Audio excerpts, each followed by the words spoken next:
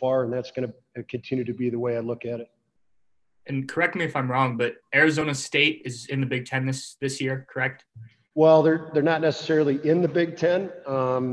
They are an affiliate as far as non-conference games. So we have our 7 Big Ten teams, and we'll play our regular 24-game schedule as of now. And we added Arizona to give us 4 extra games. Arizona agreed to all our protocol, all the medical protocol, and they are going to travel all 28 games, so 4 to each building. So they've taken a big leap, so they could play games and have a season. And we felt it would work out well with our scheduling. And preparing for a team that I assume you don't see very often like that, how does that change heading into the season for you guys, knowing you'll see them multiple times? Arizona, the fortunate thing for us is we have played them and we have seen them, and they've been as good as any team in the country. They've been in a national tournament. They've been close to a national tournament. Got a lot of respect for their program. And, it's just like anything. If you take a night off at our level, you're going to get beat no matter who you play. That's the parity of college hockey. And Arizona is going to be as good as anybody in our league. Thank you. You're welcome. Next up, Colin Ginnon from the Lantern. Colin? Coach, Jaden seemed to really come on about halfway through the year last year. And then, of course, Tate was team rookie of the year. So what kind of role do you see for them this year? Well, we need everybody to step up, and certainly they did at the end. And as freshmen, when you step into this level, most times it's a learning curve, and that was true with those 2 players. But you saw the contributions, that they brought to us as the season went on. Tate is such an energy player, and, you need that. He can be anywhere in your lineup. And I think Jaden, with an injury early last year, set him back a little bit. But as the year continued to progress, his game progressed. And I'm looking to him to play up the middle where we need some centers, and to lean on him a little bit more in both those players. So, again, I would suspect that they both will take a leap this year. How's the last month of team activity compared to a preseason where you had a set schedule to look at? And then did anything change once you guys figured out the exact schedule? Yeah, everything's changed. And certainly I think that's, for me, it's to have great people around you, my staff and everybody, to adjust. I think flexibility has been the big word around here. You have to be flexible because of this fluid situation. And so it has been a lot different, but in the same sense, our mentality's been the same. We've just adjusted with our schedule, on ice, off ice, and doing what we can do with our guys to continue to try to keep everybody safe while we're doing this. So it's been a learning process. As soon as you think you know everything, you get knocked back down. And this has been a learning process for everybody. And we're just going to continue to roll with it. We're going to continue to be flexible. And I think we've done a pretty good job over the last few weeks of implementing what we need to, but it's certainly been a different year. Thanks. Next up, Tony Girdwin from Buckeye School. Tony?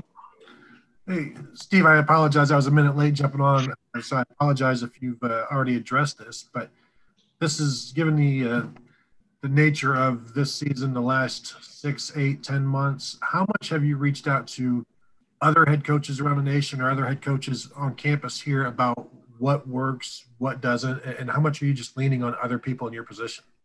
That's a great point, because that's certainly what we've continued to try to do. I mean, with Gene Smith's leadership here, I mean, we have weekly meetings. I talked to a lot of head coaches here, Zoom calls, bouncing things back and forth. We went into our protocol later than some other teams, so we learned what was working, how the process worked. So we did that here on campus. We did Zoom calls with other programs as far as different system stuff with different teams across the country a few times. I've been on a weekly call with the coaches in our league.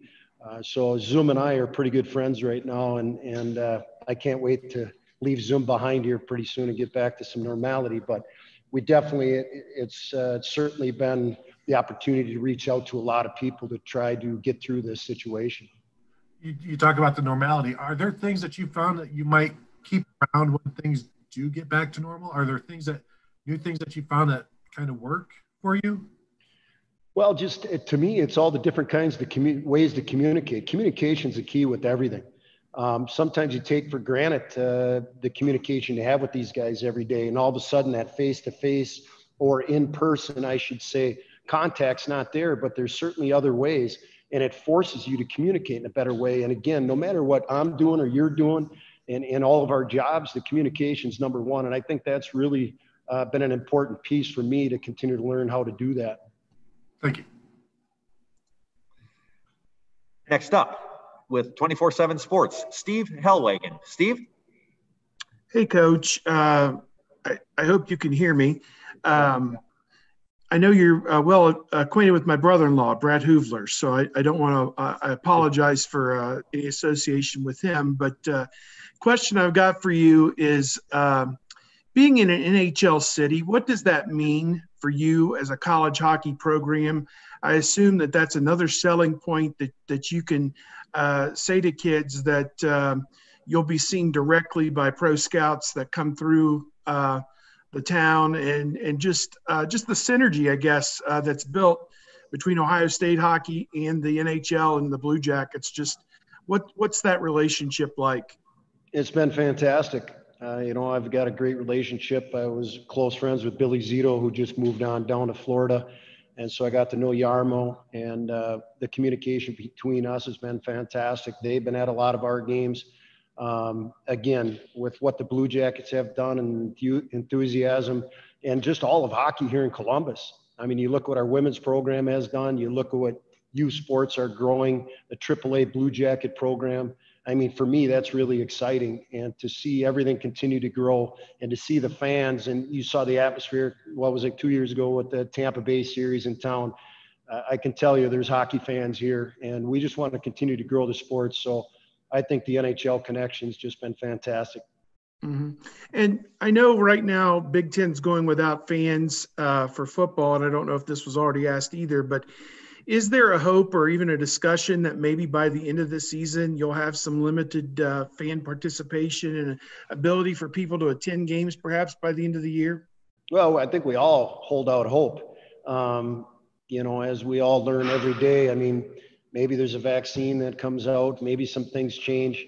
We just got to, again, stay fluid with this. And we're just going to continue to follow the Big Ten protocol with that until there's an opportunity. And right now, number one's health and safety of our players and staff. And I think that's the most important thing. And if we can get to a point where there's, fans that are allowed in our games, so be it. We'll welcome that, but only when the time is right. Thank you. Next up, we have questions coming from David Eckert. David? Hi, Steve. Thanks for your time. You had touched on having conversations, about what works with people who have been through this before. I'm wondering if you've learned anything from those conversations about maybe how to coach through this, outside of the COVID protocols and all of that, some coaching lessons you might have picked up. I think the biggest word I can say, what a lot of the coaches is just, you have to be patient. Just because as soon as you think you have everything under control, the next day things change. And again, I think that just, patience might not be my middle name, but you learn to become more patient with things and understanding with things, and you have to roll with things. You have to use everybody around you to communicate and continue to adjust. That's the one thing that I've learned through this process. That the next day you might have something else thrown at you. You just have to sit back. You have to understand it, take a deep breath, and then adjust. And patience has been a key word in that. Next up from the Big Ten Network, Dan Kelly. Dan? Steve, it's good to see you and hear your voice again. I was just wondering, since the NHL played their season during the summer and when you guys weren't playing, I'm sure you had a chance to watch more hockey than usual. Did you take anything away from watching the NHL playoffs that you can teach your players? First, I thought it was an incredible energy. I think everybody was wondering what was going to happen. There's no fans. They're in this bubble. But as you saw right off the hop, I mean, there was fights right when it started. Not that I like fighting, but you saw the energy and the passion and what it meant to Tampa at the end of the day to win a cup like that. So, to me, as a coach and coaching a team, you're fortunate every day to put the skates on, to go out there and participate, and to see what the NHL did and how they were able to pull this thing off. You know what? I mean, you got to appreciate that, and not necessarily X's and O's, but I thought the energy, the passion from the players, the coaches, I thought that really gave everybody a real true meaning of, what we can do every day and what we have in front of us here, start next week in the Big Ten.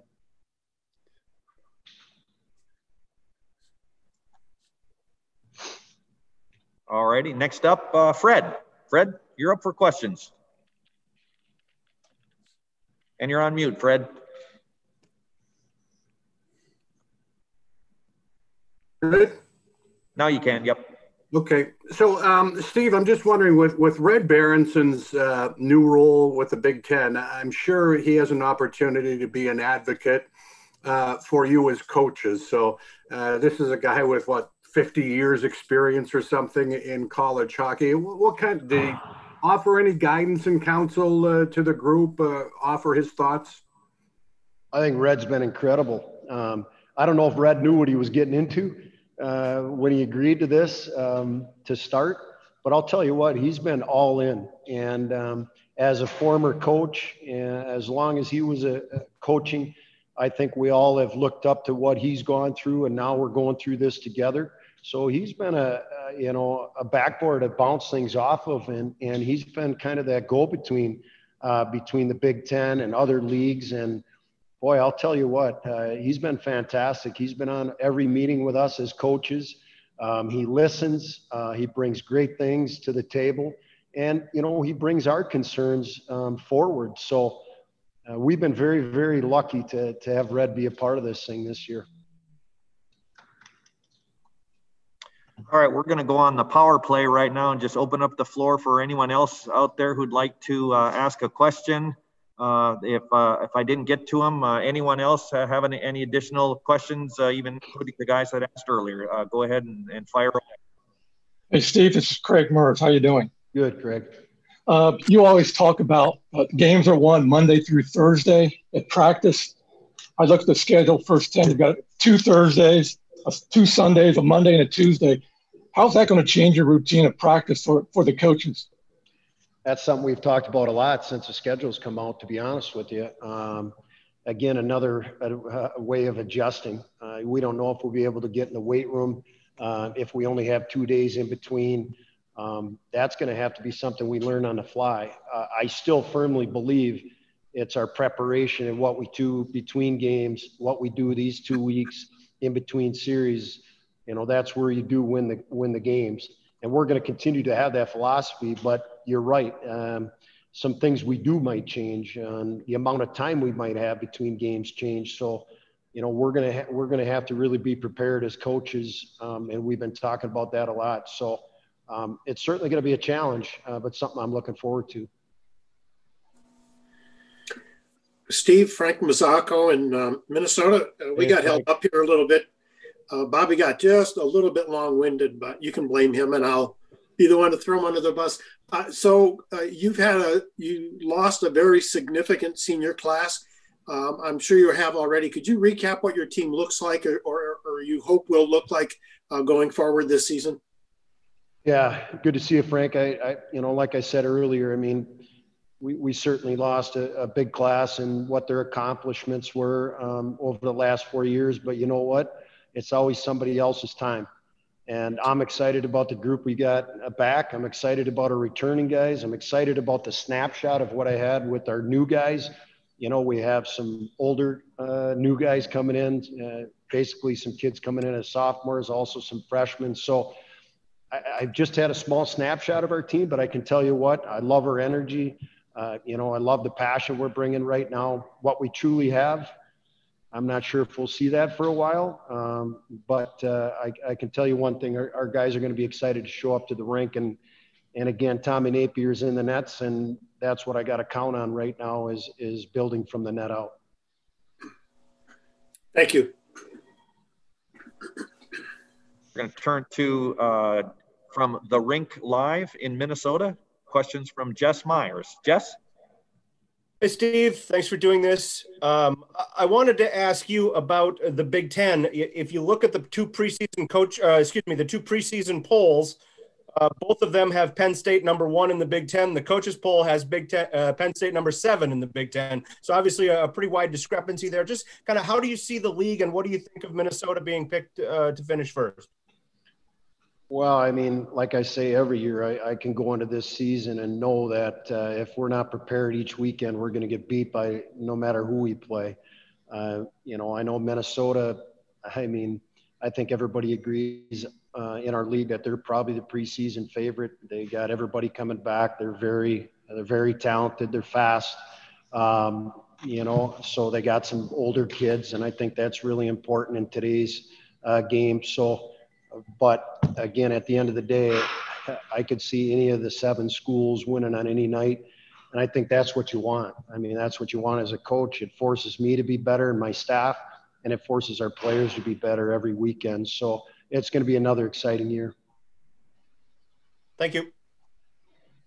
All right, folks, looks like we've gotten everyone. If anybody else has any questions, jump in right now. We do have still a couple of minutes. Can I jump in? Go ahead. Steve, can you give us some thoughts, maybe a little behind the scenes on the conversation in bringing Arizona State in and whether their games would count in the Big Ten standings and how you feel about those 4 games that you'll play against them? Well, like I said, I mean, earlier, I think Arizona is going to be as good as any team in our league. I mean, that's the respect that we have for their program. And I think they've proved that over the last few years, being in a national tournament, being close to a national tournament. We know those games are going to be just as important. I mean, it's truly going to be a different year. We felt with getting our 24 league games with our league members was first and foremost, and then trying to play as many games as possible. And, with Arizona agreeing, like I said earlier, to all our medical protocols, everything that we have, and they're traveling for all 28 games, they stepped up to the plate. And certainly I think the Big Ten welcomed that as far as considering playing 4 more non-conference games to give our players a total of 28.